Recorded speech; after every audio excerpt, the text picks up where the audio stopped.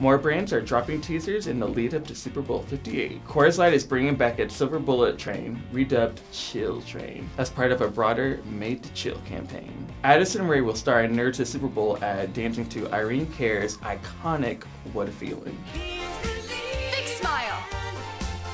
M&M's is working with 3 almost champions who never won a Super Bowl ring, featuring diamonds made from real M&M's peanut butter candies. Popeyes will promote chicken wings as its newest menu item, tapping comedian Ken Jeong for the spot. Jenna Ortega will gaze in horror at an empty display of Dinamita in this year's Dorito spot. Will she survive? I know I wouldn't.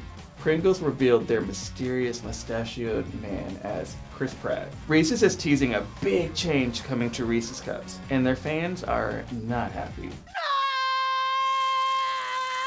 Kawasaki is bringing mullets back in their big game spot, which was just released. The ad field is taking shape. Which brands do you think will score a touchdown next month?